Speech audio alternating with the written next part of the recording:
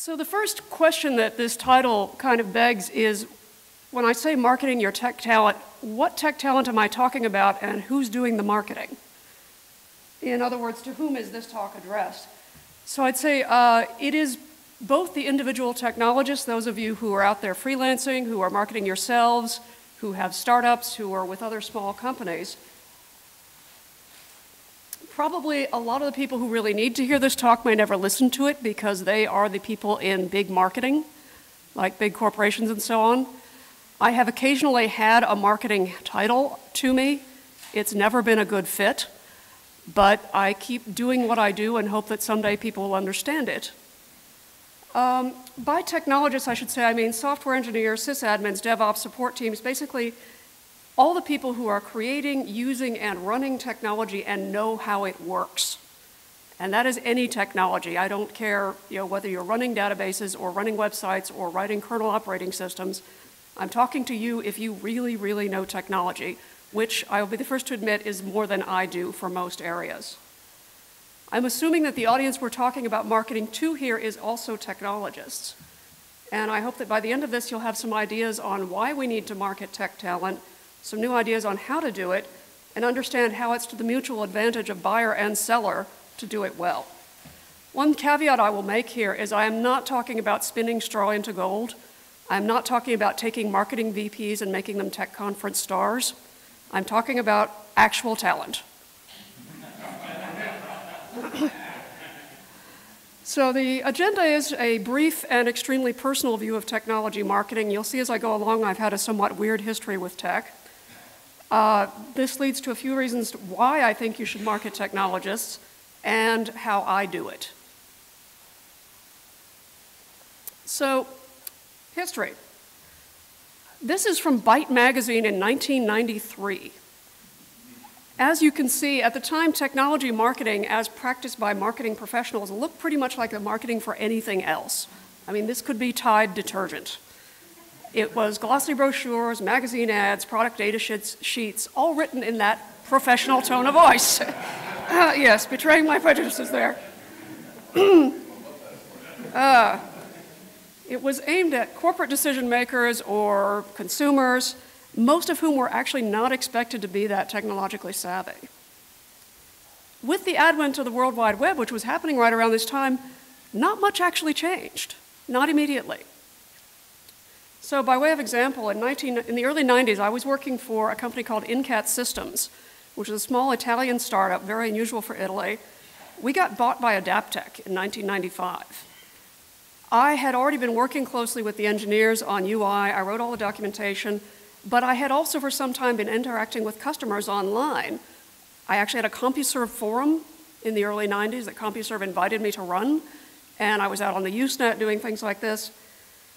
Because of all this, plus I kind of co-authored a book about CD recording, I was well known online as the person to talk to about CD recording. And there was a part of me that always felt that this was unfair, because I had not written a line of the code. And the guys who actually made this possible were not getting the glory. So I had this idea in the back of my head sometime around early 96. It's like, well, let's introduce these engineers to the public. Let's tell people who the people are behind the software that they use and love. I happened to make the mistake of mentioning this to an executive. This was squashed very immediately and very hard. We do not ever mention the names of engineers on any public forum. Why wouldn't you? Because they'll get headhunted. And this was typical at the time. Engineers were already a very hot commodity, of course, by then, and we were trying to keep them in the basement where no one could find them. And this is why engineers used to put Easter eggs in software. I don't know if any of you have been in the business long enough to have done this, where you hid your name in your software somewhere because that was the only way to get it out there. So then in 1999, we all got run over by the clue train, which interestingly, I first heard about from a customer who said, "I think you're a great example of the clue train in action." Okay, that's nice, and then I went and read the book. So markets were getting smarter, as the clue train manifesto told us, so were employees. Technologists began to realize that their employees were rarely loyal to them, and there was no particular reason for them to be loyal to most of their employers. Sun Microsystems may have been the last tech company that really commanded or deserved a lot of employee loyalty, at least as far as the technology side went. The dot-com crash of 2001 just made this all painfully clear. If you weren't an essential employee, and that was being pretty narrowly defined, you were gone. It was all about corporate profit, and corporate profit wasn't happening anymore. In the meantime, the open source movement was beginning to show us that there might be new ways of doing the software business. So, I'd like to take you aside for a moment and look at a completely different industry. For decades now, the model for physical production and post-production of films is that most of the people involved are freelancers, brought together for the duration of a project, which is to say a film. In film, the term talent is used for actors and directors, people who make bucks, people who are going to bring people into the theater buying tickets. Production teams are hired for their skills, such as knowing some particular editing software. Now, I know that there's certain houses for whom that is not true, like Pixar. Their engineers stay in-house and invent new things there. But by and large, in the film industry, a team comes together, works on a project for up to several years, and then they disperse to other projects. I think in the last 15 years in software, we are seeing, a similar model happening, a similar model of employment. And if you think about startups and the fact that so many startups are spun up quickly, get acqui-hired, and somebody makes some money, but basically that project is out the door and the talent all goes on to something new. So if you think about it, this has implications for how and why we should market our talents. So now we get to the whys. One of the implications of the Hollywood model is the top talents, if you are one of these top talents, you don't need a company nearly as much as that company needs you. And that's not just in terms of your coding skills, but also your reputation. While it may seem counterproductive, this is precisely why the companies need to market you. So here's my bullet points on the why. There could be many more. So it's the concept of box office. There are people who will drive interest in a company because they already have a name. It's to get quality tech content, and I will go into that in much more depth. It's to attract, develop, and retain talent, and it's for the typical marketing stuff: name, leads, SEO. So how's this for box office? This is actually what they would call in India a hoarding. In other words, a billboard. This is in Hyderabad, India. I took the picture in March of 2010 at what was essentially the last of the Sun Tech Days, which by then had been rebranded Oracle. So I was surprised and delighted to see an entire gigantic billboard on a major traffic interchange with James Gosling on it. Gosling was an early example of how Sun actively marketed its technologists, it didn't create the rock stars, but Sun may have been the first company to use that term in relation to technologists. So these people became recognized by others both within and without their industry, and especially, of course, by customers. In the case of people like Gosling, they literally had box office appeal. I never got to attend these particular ones, but I'm told that when Gosling used to do his toy shows at Community One, he would pack Moscone's main conference hall, which I'm sure some of you have been there and you know it's very large. I did manage to inherit one of his robots, 2 of them, actually. But box office appeal in this context means that customers will be aware of your project because of the names associated with it. And they know that some of their favorite technologists are working on it. Like when you think about how many times when somebody leaves a company, you see these nostalgic articles about, so-and-so did these wonderful things with this company, and we all look forward to seeing what they do next. And it's true that you then follow that person. You hear that they've gone to some new company, and you think, well, so-and-so's gone there, let's see what's happening over there. And you might not have looked at that company before. In some cases, customers can expect to benefit directly from the presence of a tech star in a particular company. We have Brendan Gregg working for Joyent, and for a company that sells itself on performance, as you can imagine, some of our biggest customers are thrilled to think that they're going to have Brendan Gregg looking at their performance problems. So quality content. I could go on about this for hours. I frequently have in marketing meetings. It is really very simple. If you're trying to create technical content, leave it to the people who know the technology. Don't hire it out to third-party writers, even if they tell you that they worked for Sun and they know Sun's technologies. Don't leave it to the marketing team, who may know, hopefully know something about the technology, but undoubtedly do not know it in the depth that the people who are actually making the technology know it. Among other things, from the marketing point of view, this stretches your marketing dollar. You're going to get great content a lot more cheaply than if you hire somebody to write a $10,000 white paper, which your engineers then have to review anyway because it was half wrong. It's very possible that your techies have already created great content, but it's hidden in a bug database, an email thread, or source code comments. So you may have to know to ask them or to go and look for it. One thing to talk to your techies about is what is stopping them from getting this great content out there. Is it just that they hate your blogging platform? So find out how you can help and go fix it. When you have a technologist who blogs well or in other ways communicates well, that person is gold to your company. Brendan is my go-to for examples on just about everything, as this is his personal blog, which got moved, or it's one of his 3 personal blogs. It got moved from sun.com to dstrace.org when half the Fishworks team left Sun. And this is his traffic for year-to-date this year, and doesn't do justice to a couple of big spikes he's had in the last few years. So he is someone who can easily drive traffic. You know, he gets on Hacker News, stuff comes back up, pops to the surface, and is reproposed by people all over the world. And that adds some luster to Joyent's name, as well as he's got a Joyent banner on his homepage, so people are reading Brendan, you know, at least out of the corner of their eye, they're seeing Joyent. And it's at no cost to you. All you have to do is let them do it, for some of them. Some of you may have seen on Twitter, I was running a little survey in the last few weeks trying to get an idea of what is important to technologists in communicating about what they do. And I was surprised to find that out of the grand total of 58 respondents I got, a few of them actually are still forbidden by their employers from blogging or writing or whatever about what they do. And that is just wasted opportunity. This is like you're being a film producer and you're telling Brad Pitt not to do interviews about the new movie he's in. So another reason to help your techies market is because it helps you attract, develop, and retain great talent. When somebody knows that a rock star like Brian Cantrell has gone to Joyent, other people will follow because they've heard about Brian Cantrell and they want to work with him, and the rest of the team. In this picture, we have some of the original Fishworks team as they were gathered a couple of weeks ago for a reunion. I've been running every year during Open World, I run the Solaris family reunion. And so we have a good deal of the original Fishworks team.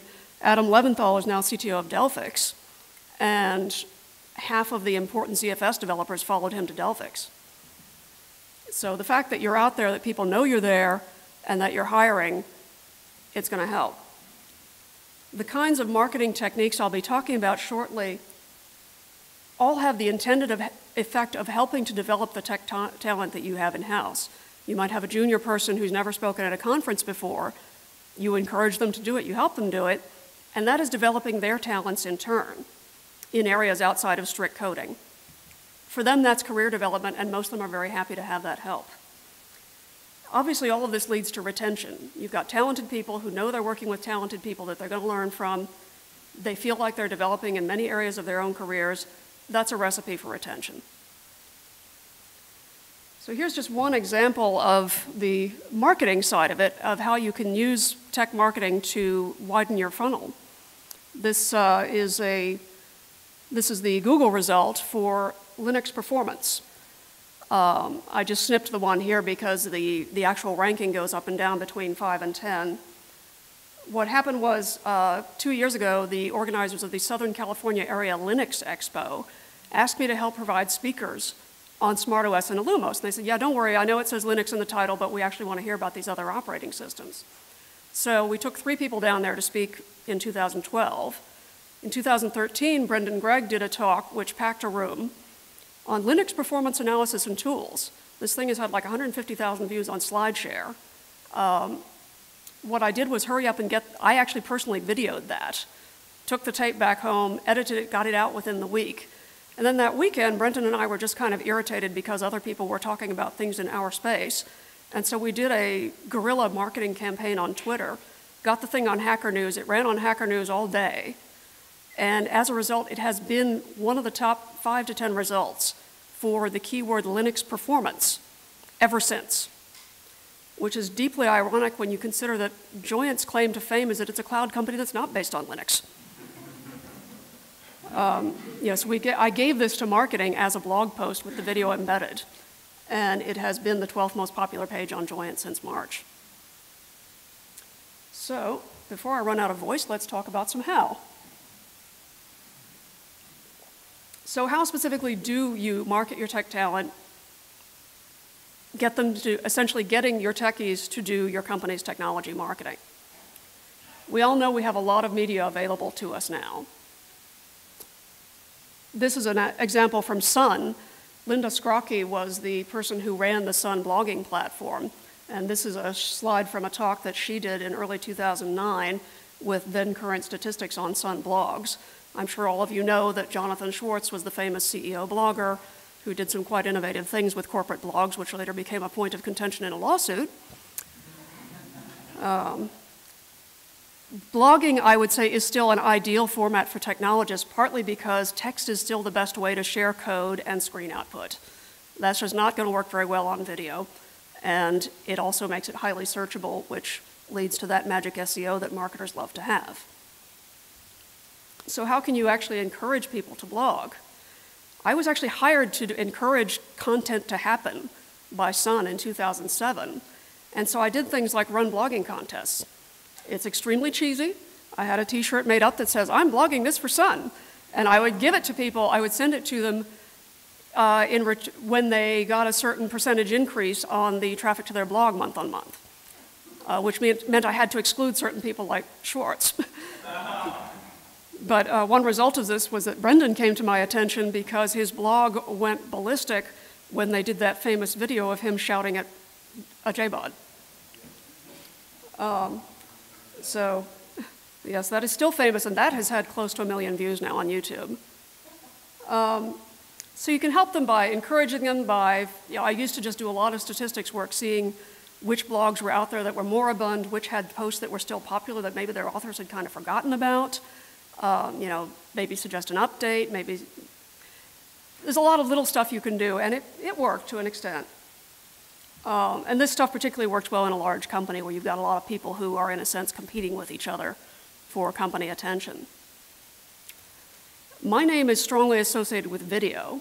I started filming for Sun in 2007 with about 18 presentations at a SNIA conference. So you can find my channel on YouTube in which I have regathered things from archives over the years that I've been doing this. I've now got about 500 technology videos on there. A lot of them is just capturing video at events like this, but it can also be, I've done informal things where it's like, hey, I happen to have the top 3 performance guys at Sun, happen to be in San Francisco this week from the different parts of the world. Let's get them all in front of the camera and just let them talk. And so it's ad hoc, and the quality, as you'll see if you go to my YouTube account, is often very rough. But as long as you can hear it decently, people are fine with that. It may even, to an extent, be an advantage not to have it be too slick and polished, because as technologists, we tend to be suspicious of stuff that looks too slick and markety. So cheap, fast, get it done, get it out there, and you may be surprised at how long a lifespan some of this stuff has. I would add that video is not always people's favorite way to receive information. I said for some things like code and screen output, and it's just some people's learning styles. To some extent, it may be a generational thing. Some people just deeply prefer text. So if you can possibly afford it, do transcriptions and try to develop stuff into text as well. Also, at Sun, I had money for a while, so I used to do things like get my videos professionally subtitled, both in English and then translate those into other languages. Just because a lot of my market was not native English speakers, and it's much harder for them to understand spoken word than written word. So whatever you can afford to do to help build your market is going to help. One point that Brendan came up with a few years ago was that from his point of view, as somebody who does a lot of content in a lot of different ways, video for him is extremely efficient because all he has to do is sit in front of a camera and talk or deliver a presentation that he was going to prepare and deliver anyway. And then I'm doing the work of actually editing, posting, and so forth. So that is the most efficient of his investment of his time to get material out. Obviously, then you need to have someone like me around who will do that. And Brendan runs the spectrum all the way up to writing very large books, which take 2,000 hours over the course of a year or 18 months. So he knows what he's talking about.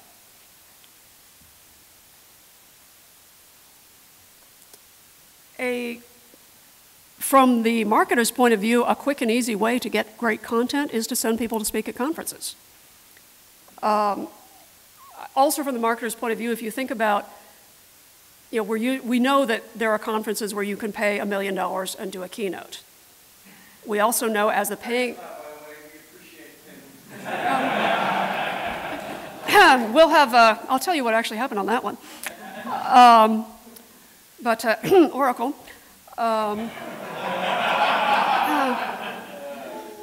And we also know that as paying attendees, when we pay to go to these things, how we feel about those sponsored keynotes. Can I get any thumbs down here? So if you think about it from the company's point of view, what is it worth to you in terms of your marketing budget to have an employee who is actually invited or accepted to speak at a conference without paying for it? It's a huge vote of confidence in your company's technical acumen. And usually, we've all been to the conferences, we've seen that those are the talks that tend to be the best attended and the most inspiring to the attendees, not the paid keynotes. So it really pays off to help your employees attend conferences. In some cases, that's getting them past imposter syndrome and persuading them that they actually have expertise that the world wants to hear about. Particularly with some of our younger engineers at Joyent, I've had to prod them a little and say, actually, you're good, and people want to hear this. And so it might be their first time out at a conference, but I haven't had anybody let me down yet. And it can be very concrete stuff like tracking deadlines, helping them with submissions, abstracts, and talk titles, and so on. What's going to make a punchy title that people will come and listen to. And also you can give them a chance to practice by running smaller meetups that they can go speak at. So that is something else I've been doing a fair amount of. I used to do this for Sun when I was on the Open Solaris community team.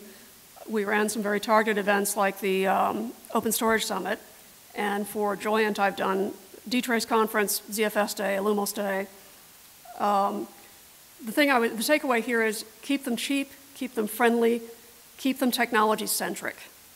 Do not treat this as marketing lead gen.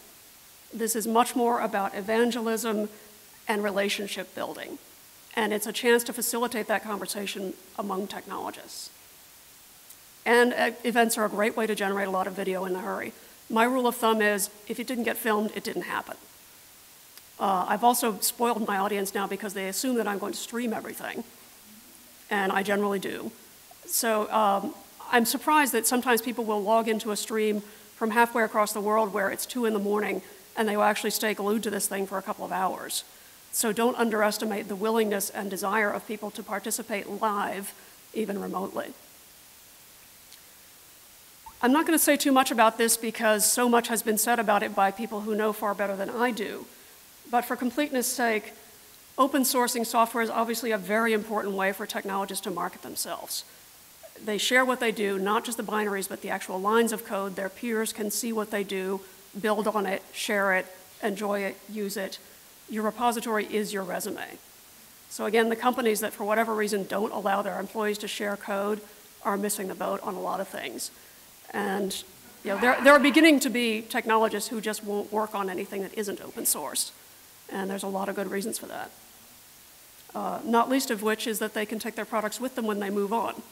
I know a lot of people who would be very unhappy in their current jobs if they couldn't use D-Trace. Community is all part of that. Encourage people to be active members of a relevant community. Support that to the extent that you can, even if it's not a community that you own. But anything you can do to get technologists talking to each other is important. One caveat, though, is if you do own the community in any sense, be very, very careful about how you use that for marketing, because you can turn off a community in a hurry by suddenly making it very clear, and oh, by the way, we own that. Something, this doesn't come up too often, but if your tech talent has invented or developed something that's worth writing a book or an article about, do all that you can to encourage that and help it, because a book in the end is a great marketing tool. If you think Brendan Gregg has written, he's published the D-Trace book and the Systems Performance book is about to be published. Both of those are about this thick. You send that to somebody that's sitting on their bookshelf, people think about it because they feel guilty that they haven't read it yet.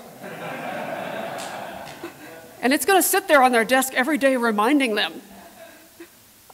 So it gets... Will it actually get read, or is it just going to sit there and inspire them? It does get read as well. But I've been persuading our marketing people that they don't want to give away electronic copies. They want to give away paper, because electronic, it's easy to forget that you own it because it's sitting on your device somewhere, whereas paper, it's going to sit there. And encouraging and helping in this case means I have actually edited both of these books, and it was a hell of a lot of work. But Twitter, again, for completeness, I can't leave it out. It's not that useful as a medium for communicating technology directly, but of course it's extremely useful for steering the audience to content and for having a conversation around technology content. Again, for completeness, white papers, does anybody care anymore? They have such a bad reputation as containing marketing fluff and being behind a login wall so that marketing can get that lead generation. If you have really good technical content that you want to share, put it in a blog post and leave it open to the world to read without giving their names up. So a little bit more quickly on that survey that I ran. I asked people what media they are currently using to communicate about technology. And these are the results I got, ordered by order of importance. It's interesting that so few said video when in fact most of them, if they're speaking at conferences, probably are getting videoed. They may have thought I meant something else. And then I tried to get at, if you see being able to communicate about what you do as a work benefit, what is it worth to you? I don't think people understood the monetization question, so I would like to figure out a better way to run that. But just in terms of, on a scale of I don't care at all to I can't live without it, this was the results. So again, that's interesting. Again, video comes out in a slightly strange place there from my point of view, but this is something we can keep in mind as we are trying to employ technologists, or we wish to be employed as technologists, is if I go to work for a company which does not allow me to communicate about what I do, what am I giving up? And there are some companies that still don't. A few do's and don'ts. Going back to the Clue Train Manifesto, markets are conversations, remember. It's about the conversation between technologists, not the conversation between marketing and customers. So you can use everything I've mentioned to facilitate that conversation with a few caveats. Don't try to keep people to an editorial calendar. Forget it, it won't work. Do not try to put them on a dev blog that looks exactly like the marketing pages, because they will go off and create their own blog and put their stuff there without any branding whatsoever. There's some companies that do this really well, like Etsy and so on, that have a separate developer engineering blog, and that may be the best approach. There may be a halfway point, but just keep that in mind. And do not attempt to control the message or the tone. Speaking of tone, those first few points are for you guys who might be doing this sort of communication. The note to the execs is, yes, that often will include a beer and the word fuck. Get over it. I have steadfastly refused to bleep Brian Cantrell. And again, it's about, as a marketer, it's about facilitating the conversation and getting out of the way. Yeah, that's true. I think I've actually found someone who talks faster than him, but I can't remember who it is right now. So there's a few unanswered questions here. I've been doing all of this stuff in and around my actual job titles for 6 or 7 years now. I still don't know what to call it, and I tend to get stuck in situations where people vaguely agree that this stuff is worth doing, but they don't know who owns it, and at some point someone says, yeah, but you really need to be doing X. Yeah, your videos are nice, go write white papers. And I actually quit Oracle partly over that sort of attitude, among many other reasons. Different organizations have different answers to these questions, and the answers change over time. Like my former colleague, Rick Ramsey, who used to run Big Admin for Sun and is now with OTN at Oracle, he's been in several different parts of both Sun and Oracle. Engineering, corporate marketing. Again, they can't quite figure out what to do with you. If you're lucky, they'll continue to agree that what you're doing is important, but that's not always guaranteed. So people like Rick and I, we don't know what to call it either. But we recognize that it's important, and we keep on doing it even though we get very tired of explaining it to management. So perhaps someday we will find a way to get this recognized behind an actual title, like, I don't know, off the top of my head, I was coming up with Technology Talent Manager. So I've got, aside from you all for listening to me, thank you, a couple of people who had input into this. And there's a few resources. I have actually blogged a few disparate pieces about things like why film engineers, and you can go and look those up. Thank you.